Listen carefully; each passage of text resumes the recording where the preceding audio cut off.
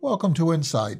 Today we're chatting with Todd Slisher, Executive Director of the Sloan Museum and Longway Planetarium, and Kay Schwartz, the Director of the Flint Public Library, who have generously agreed to share some of their experience with us. I'd like to thank you both for joining us today, and thank you for sharing the work of the library and of the Planetarium and of the Sloan Museum. So could you talk about shaping a modern library for relevance and for the complementary aspects of books, in-person learning, distance learning? How do libraries function today? Well, you know, libraries have been actually early adopters of technology all through the times, the last 50, 60 years when databases first became accessible and usable. The card catalog went into a database, right? Because it was a perfect application for that new technology. And so I would say that libraries are, in many communities like ours, leading the way toward use of technology for just those functions that you talked about: education, learning, being able to check a book out of the library at 10 o'clock on Sunday night, even though the library's not open, because you can download it to your device. You know, the other thing that I think is really significant about a big library building like ours is that it's a community hub and a community gathering place. And it's seen as the people's place, as kind of neutral territory for having sometimes difficult discussions in your community, and a place where everybody from any walk of life is welcomed in. And you're exploring all knowledge, whereas you, Todd, are exploring specific types of knowledge, right? As you are shaping your exhibits, how are you thinking about that aspect of your mission and ensuring that that in-person experience is the thing that complements all these other different technologies that we have? Yes, well, we focus primarily on science and history at Sloan Museum and Longway Planetarium. And you're exactly right in that in-person facilitation can really help learning compared to reading it out of a book, watching a video, going online and Googling it. You can get knowledge that way. But oftentimes you miss things, or you misunderstand things, or you may understand things a little bit incorrectly.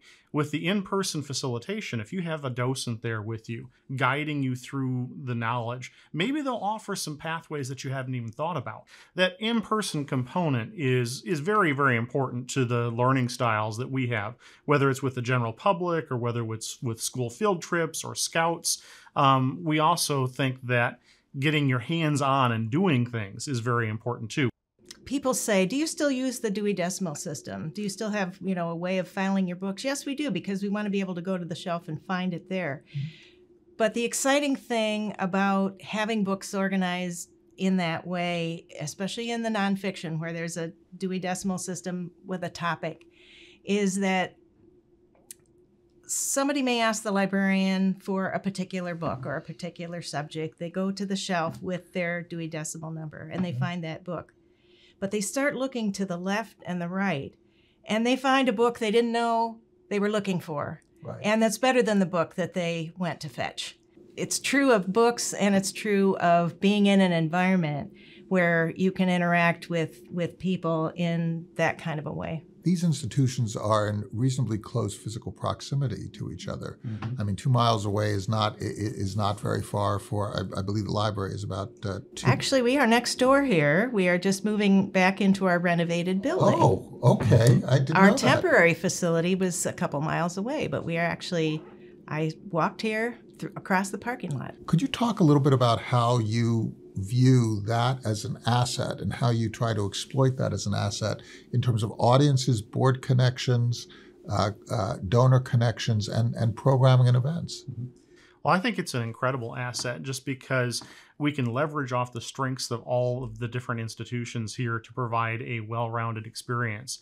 One great example of that is the Flint Cultural Center Academy, which is our K through 8 school. It's a public charter school that's here on campus. Mm-hmm. The kids from that institution get many sorts of different experiences in the different buildings. The library is their school library. Mm-hmm. Sloan Museum and Longway Planetarium is where they go to get extra programs on social studies, history, science. The FIA is their art school, basically, and their art classes. The FIM does music and dance. So it's an opportunity for, that's just an example for those kids.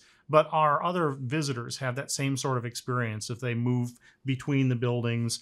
And, if they find something interesting over at Longway Planetarium that they heard about in the show, they can go to the library and check out a book on that the same day. And you're coming right off of a redevelopment, right? Yes. So the Sloan Museum has been changing into the Sloan Museum of Discovery. So Sloan Museum originally started in 1966 as primarily a history and automotive museum, but it has grown through the years. And the new museum actually will double the square footage. So we're going from 58,000 square feet to 107,000 square feet, and incorporating all sorts of different exhibit galleries in a much more kind of hands-on fashion than the old museum was. So we'll have a new hands-on science gallery, early childhood gallery. Of course, we still talk about Flint and Genesee County history, and you can't get into Flint and Genesee County history without seeing the cars. So we have a new car gallery as well.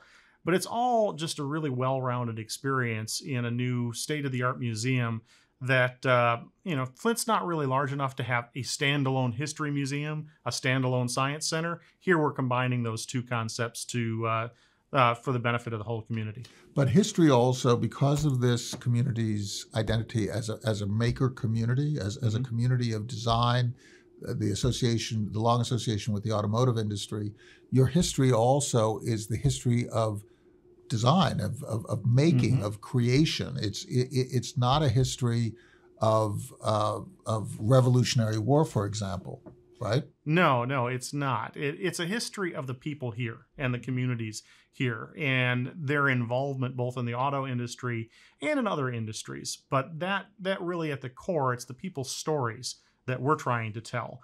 And yes, you are right. This is a maker's community. And to reflect that, we have maker spaces in the new museum. We talk about the automobile not as hey, here's a car and this is what it looked like.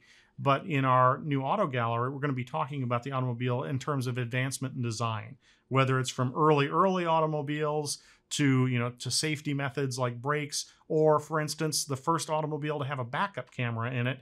We have in our collection, which is the Centurion. It's a 1950s era vehicle. Believe it or not, yes, they had a backup camera in a 1950s era car. That didn't come into common use for a long time after that. But we talk about, how the progression of the automobile happened. And we even have a rotating concept car from General Motors that will be changing every year. So we can talk about the future of the automobile and where it's going. Could you talk a little bit about the various types of knowledge that I can access by coming to your facilities? Sure, and let's focus on the digital collections that we buy on behalf of everybody in Flint so that they can borrow them by downloading them or streaming them. So these are subscriptions that you provide. That's correct. And as a member of the library, I would be able to. Correct. So we, just like we buy physical books and music CDs and other things for people to come and check out, we purchase collections of digital media, from music to books to ebooks to audiobooks to streaming movies that people can access from their devices at home. We're finding that, fortunately, digital devices, at least to the extent of a smartphone, is penetrating pretty well, even into homes that are not wealthy. And so there is some kind of a digital device that can access those resources, especially now, I think, with the schools having made it possible during this pandemic for children to have internet access to learn at home. So our resources that we've bought on behalf of the people who use the library are even more accessible, even in areas of Flint that might not have had access before. And we want to break down any barrier we can to access or use of the facility. Mm-hmm. It's one of the reasons that a number of years ago we passed the arts and culture millage so that the museum is free admission to everybody in Genesee County. So that way there's not even a barrier of an admission price or an admission ticket for them to come in and use the facility, to gain that knowledge, to use the exhibits, to work with a docent, to be part of our programs. So we're very proud of that fact and very proud that we work with the community and for the community to help them develop the knowledge that they need. The millage for arts and culture that enabled us to send every one of our constituents over to the Sloan Museum and be able to get free admission there was a total game changer. Because though the admission was reasonable and probably less than many museums around the country, it was an amount of money that some of the people who use our library could never have afforded. Mm-hmm. And so it totally transformed the way we could refer people to the other cultural center institutions who are our neighbors right across the street and right kitty corner across the street by the fact that they had free admission. And, you know, I've said this about libraries, and so I'll say it about the arts and culture millage too. I cannot think of a better use of taxpayer money than to put your money in a pool like that and then make something available to everyone that is beneficial to everyone. Thousands of community members come on a specific night, and all of the institutions are free and open with special programming. This is generally done in early December. And so it just becomes a festive occasion for the whole community and they can, you know, go through the library, they can go through Sloan Museum, they can come in and see a show in the Planetarium, they can go to the Flint Institute of Arts. But it's a great opportunity for the community to come together. And there's programming all over campus. This is an incredible and unique community. I call it a big small town. It's in a county of 400,000+ people, a city of 80,000+ people. And yet, you could call a meeting for 24 hours from now that had to address an issue to get all the community leaders together in one room. They would come and they would know each other. And so I think the person who comes in here is going to needs to realize they're going to be an important part of a relatively small community of leaders who want all of us to succeed. And so I think there's an opportunity to ask for and get help, to ask for and make friends, and really become embedded in this community and embraced by it quickly. First of all, I'll second Kay's pieces. That is very important in the community. But just basically, you know, I would encourage them to come in and to listen a little bit, to spend, you know, the first month or two getting to know the community well, and get out into the community and listen to the residents and the people and the community leaders, but, you know, everybody, to find out more about the community. Especially, you know, I didn't grow up in Flint. You know, this is not my hometown. Right. I came here, you know, about 8 years ago, and I was down in Detroit before this.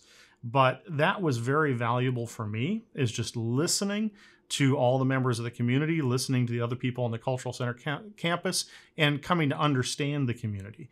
That Flint is a very, as Kay said, very unique community. Mm-hmm. It's gritty, it's resilient. They pride themselves on being able to get through tough events and tough times because they've been through a lot. And I think the community members take a lot of pride in that, in that resilience and in their ability to overcome. Thank you so much, Kay Schwartz. Thank you so much for giving us background in the work that you've done as director of the Flint Public Library. Todd Slisher, also as the executive director of the Sloan Museum and Longway Planetarium. Yes, this has just been really, really terrific. Thank you so much for your insights. Great questions. Thank you very much.